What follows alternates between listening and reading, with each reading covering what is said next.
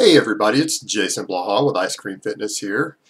Everyone keeps asking me to do a video on glucosamine and chondroitin, so I'm going to go ahead and do that for you guys today.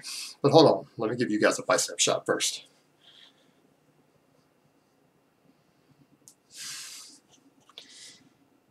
And for those who keep asking, that is a Bill Pearl shot. I stole that from the 1960s bodybuilder Bill Pearl. Alright, now we come to the bad news. Well, the good news if you want to save some money.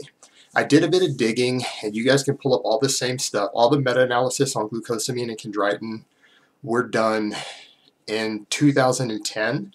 So if you guys do some Googling for the different meta-analysis on that and the interpretations by doctors and experts, it looks like glucosamine and chondroitin for people for joint repair and joint healing for people with osteoporosis, it looks like it did not work any better whatsoever than the placebo groups in at least a dozen different studies. So it doesn't seem to do much of anything, and it can be a fairly overpriced supplement. So guys, I wouldn't count on this one personally. The data just isn't there to back it to show its effectiveness, at least in people with serious issues. And if it's not doing anything for them, then odds are it's not doing anything for you either, other than just giving you a placebo.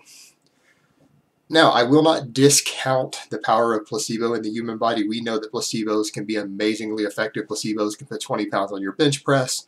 They can give you 5 extra years of life with cancer. They can do a lot of things. But I'm not sure in this case that advising someone to take something for a placebo is really what I want to get into.